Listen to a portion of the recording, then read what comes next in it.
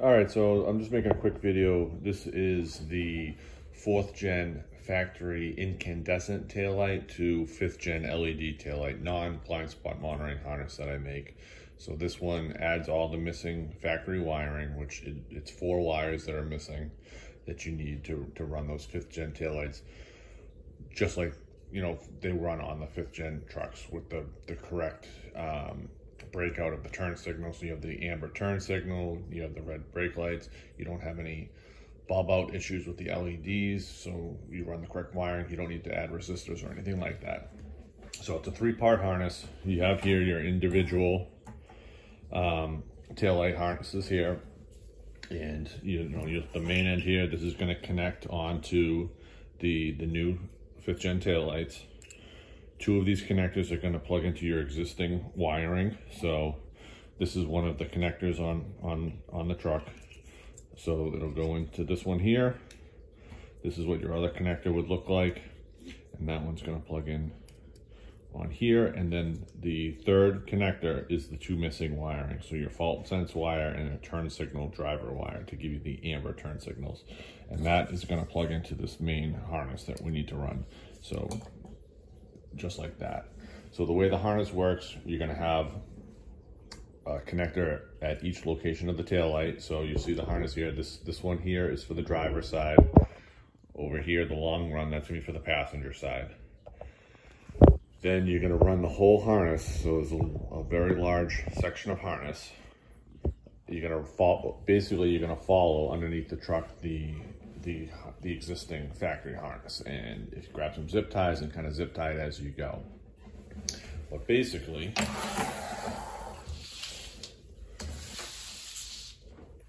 up near the driver's side front door, there's a connector underneath the truck, and this first break off here, these 2 wires are going to connect there. I have a video kind of showing that for the newer 4th gens. There's 2 different connectors, so depending on your year of your truck, you know, I have to make the harness specific to whichever connector you have. I don't have a video of one of them. It's really tucked up under the fender liner on the classics and 17s, 18s, I want to say.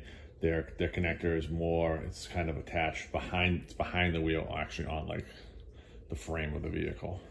But these 2 connectors would be tied in here. These are your fault sense connectors. So this is going to basically allow you to run the LEDs without getting any kind of bulb out error messages. You don't need to run resistors. You're not tricking the computer. You're adding the missing wiring.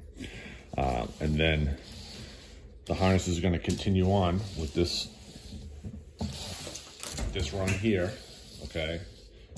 And then this one actually needs to go all the way into the vehicle. So you're going to run this up into the engine bay and through the firewall, and you're going to pin these into the BCM, which is, you know, up under the dash on the driver's side. And it's hard to get to, not an easy task here. Each one of these is going to pin to a different connector within the BCM. And these are actually your turn signal driver wires. So this is what is going to allow you to use the amber turn signals. It basically breaks out the turn signal from the brake light. So whereas the factory 4th gen, the brake light and turn signal are the same bulb.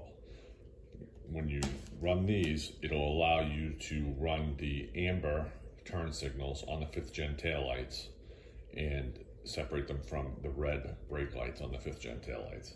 So that's basically the harness.